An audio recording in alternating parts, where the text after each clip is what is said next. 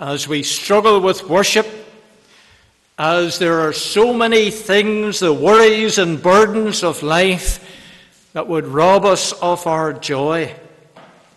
We come to another psalm of joy, a song of joy. And it seems exuberant as it's calling us to proclaim the greatness of our God. A new song with new joy. But yet it seems that we are longing for that new day when we enter into that eternal day of the new creation, praising God forever.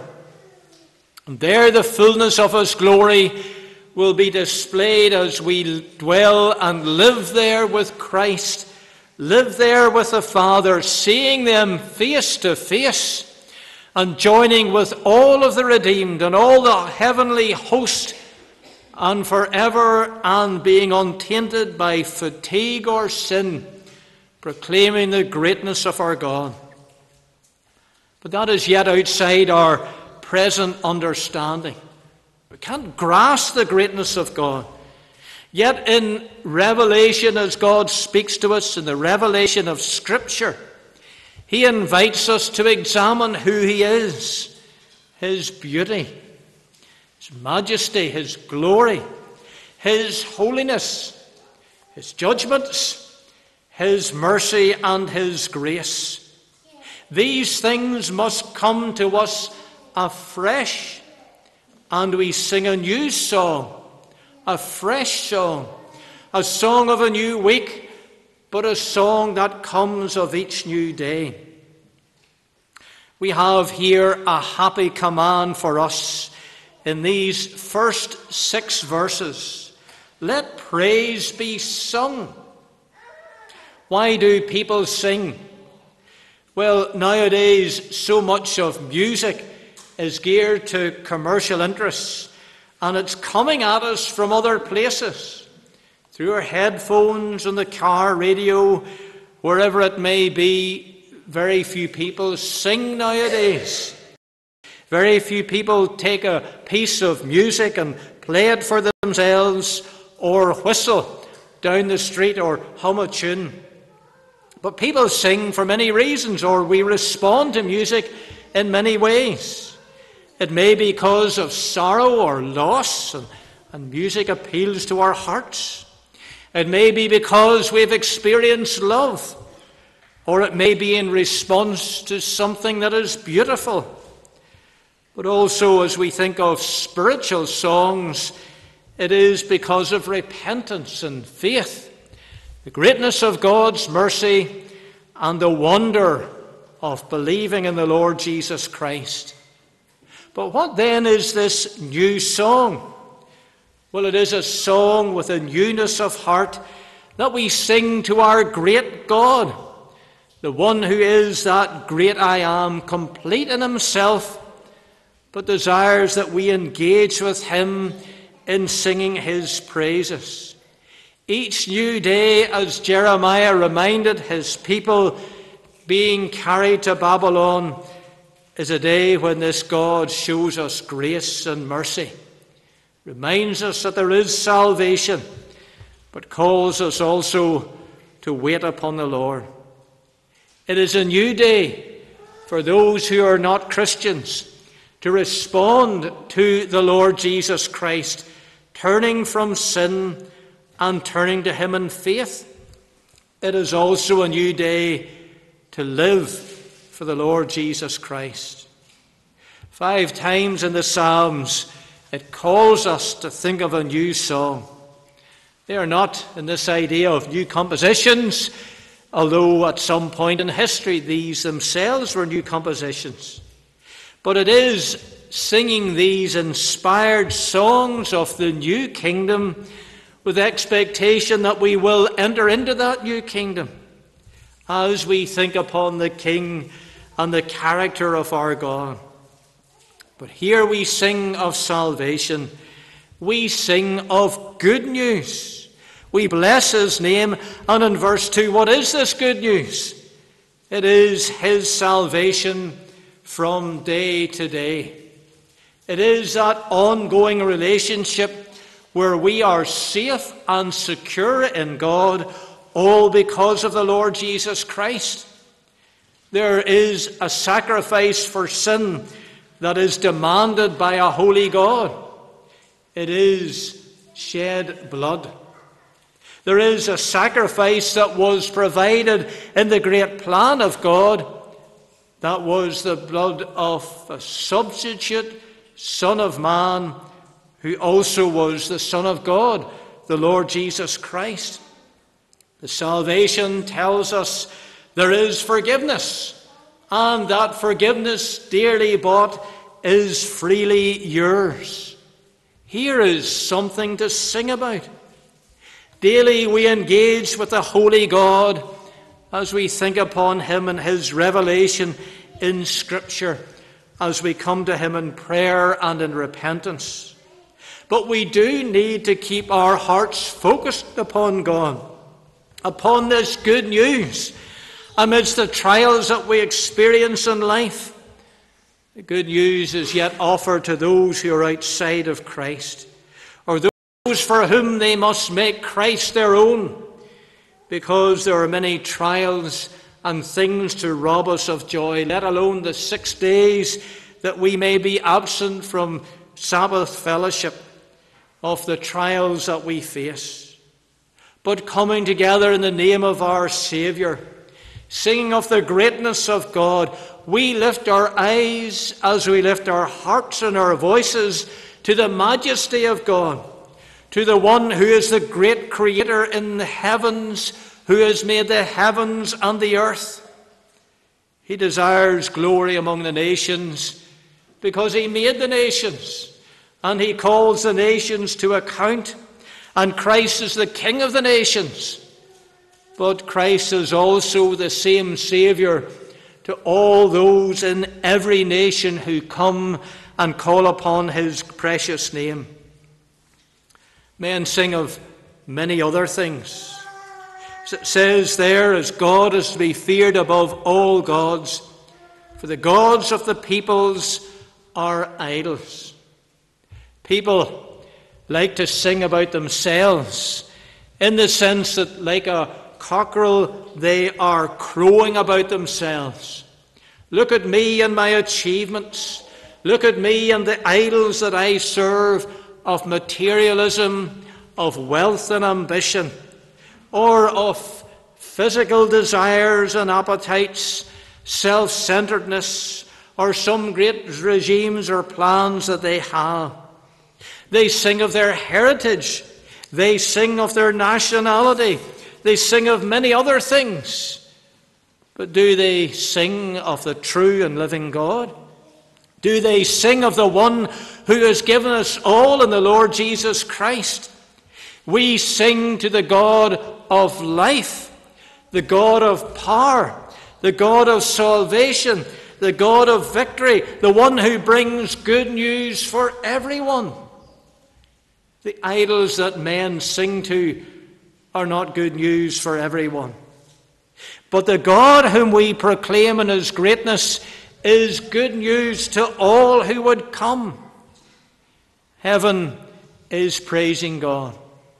It's not just the number of people who are gathered here, or the Christian churches in our district, or even throughout this whole world.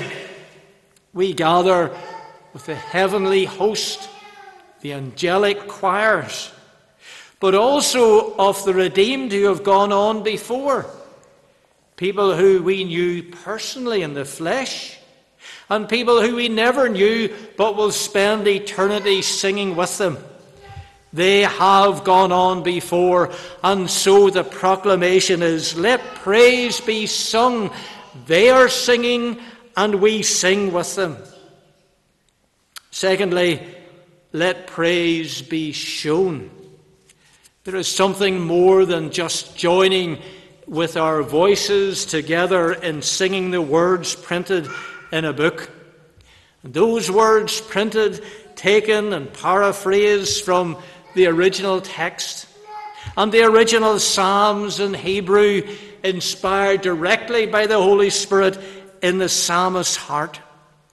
We sing engaging our heart with these words and engaging with our God. Thinking of the greatness of our God. As it says back in verse 6, strength and beauty are in his sanctuary. We're thinking of where he is. But then in response to that, praise must be shown in our lives and our actions as we respond to the character of God. But in worship we are giving to God something that is due to him. Because ultimately at the day of judgment, all nations will worship God. But sadly, so many will not come to him as Saviour, having rejected him. But they will understand that he is holy, he is just. Even they despise him and reject him, they will have to give him that place because that's who he is. But we do not make God greater by our worship. Because as we gather here, it doesn't make God bigger or better or more glorious. But he is greater and more glorious among us as we are reminding ourselves, reminding one another, declaring it and bringing him joy that our hearts are united and focused upon him. Declaring the greatness of God is a very solemn thing that we do. But it's a joyful thing that we do as well. If it makes the Lord happy, does it not make us happy? If we are doing something for a loved one that pleases them, we are pleased also. Heaven is full of his glory and strength. Is that glory seen among us as our lives are transformed by Christ? Do we have strength in our hearts to overcome temptation? To deal with the trials that we face as we come submitting to the work of the Spirit in our hearts. We delight in praising God, and he is delighted in the praise of his people. Give to the Lord. This is what is due to his holy name. Give to those things that are due to his name. We bring an offering, we come into his courts. It is a meagre thing in a sense. Our ability to sing perhaps is faulty. Our mind wanders at times in our singing. Our hearts are burdened with many cares. How easily we are distracted. But here is why it is so important that we focus upon the character of God, what he has done. We seek even in this short time of collective worship to set aside some of these things, these burdens, lay them at the cross, lay them before God, and take up with unity the praise of our great God. Think of Christ, the one in the glorified flesh, identifying with us in the resurrected body, the first fruits of our own. He didn't cast that off when he ascended and leave his resurrected body in another grave for the disciples to bury. He carried that to the right hand of the Father. He is directly connected with you and each one of us in our own promised future if we are in Christ. So much is Christ ours and we are his. This guarantees his presence with us. It also guarantees that his shed blood accepted in heaven satisfied the Father's justice against our sin. We are forgiven. We will be resurrected. His nearness to the Father as we think upon him guarantees that your prayers are heard and also that your worship is carried to God our Father. So let praise be shown. Coming into his courts, thinking of the beauty of the holiness of God. And we reflect upon this holiness as we respond, as this beauty is shown in our lives. As we sing the words of Scripture, there are many challenging words. Those that convict us of our own sin and unrighteousness. Those that proclaim fearfully the hand of a holy God against those who reject Christ and his way of grace. It mocks those who are foolish in their rebellion against God, seeking to find their own way to God, to please God by their works. But it displays plainly the promised and finished work of Christ. There is a way to the Father. Praising our God is a beautiful thing. And the lives of Christian people should share that beauty of the Lord Jesus Christ, reflecting his holiness, reflecting the robes of righteousness and with which we serve God, and how we display the greatness of our God. This offering of praise costs us our own glory, because we are saying God is great. We are not great. We are saying God is holy. We are not holy. We are saying Christ is glorious and our Saviour. We have not saved ourselves. Yes, our own glory is compromised as we worship God. But we are declaring the greatness of our God. We're not self-righteous. We're not self-made individuals. But we are sinners that are saved by grace. Precious gift of God. Priceless as we think of it, but without cost to ourselves.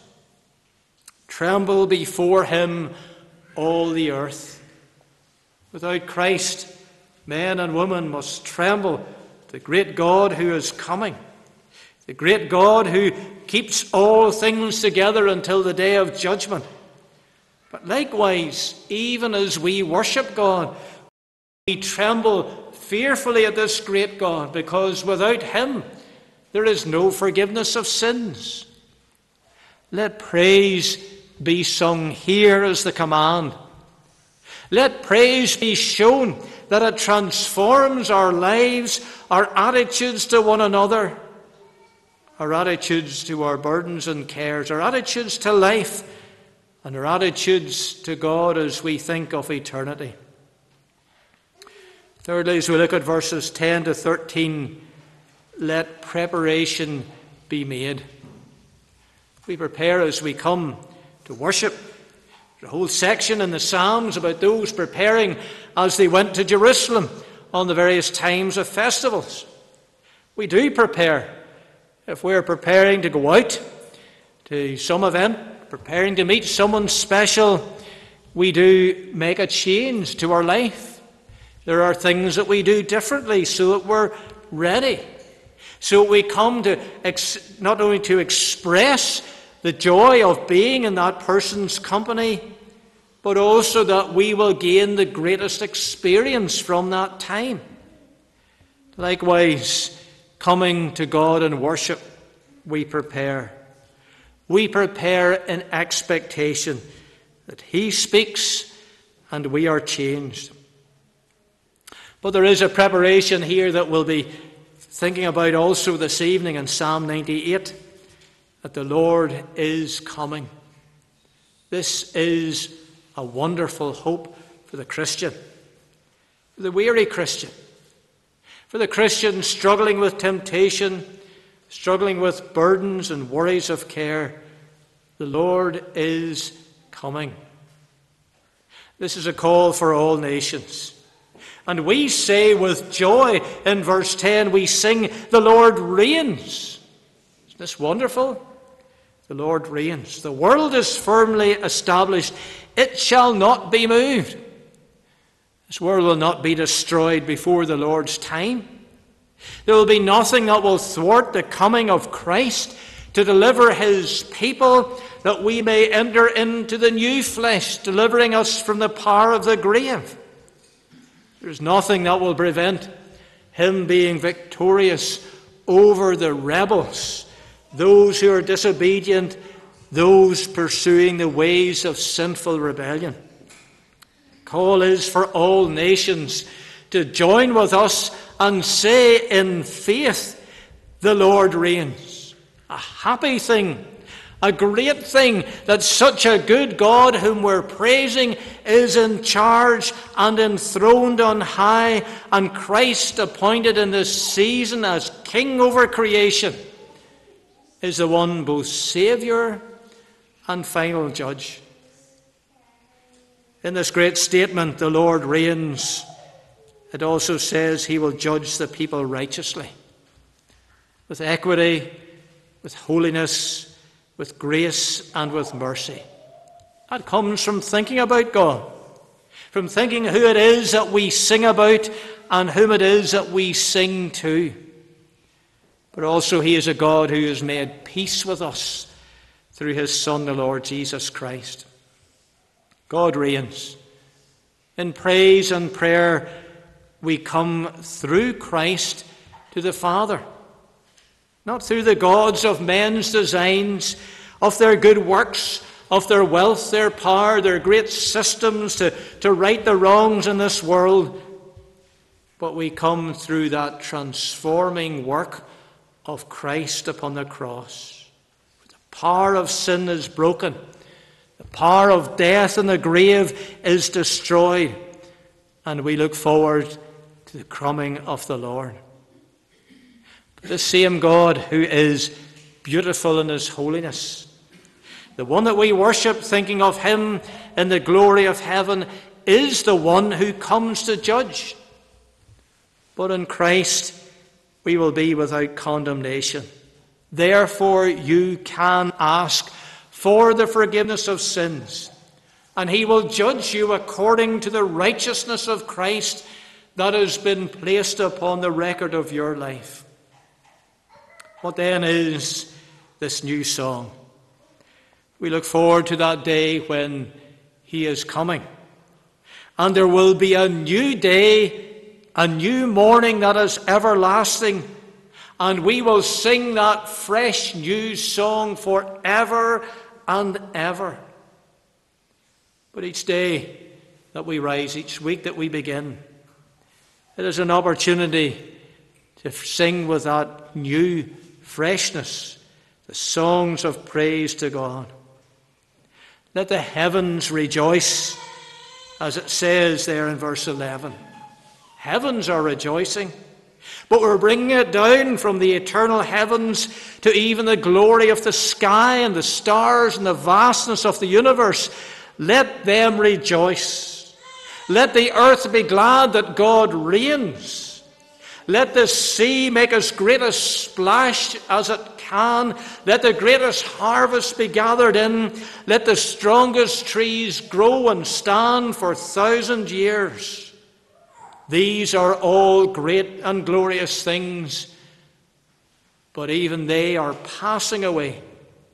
The greatest thing is that he is coming for his people, coming for you. He will judge in righteousness and truth. In Christ we have nothing to fear and we have everything to gain. And in the beautiful presence of our God, in the resurrected flesh, we will be singing the new songs of glory. Sing these songs with a fresh heart of praise. Sing and bless his holy name. Amen.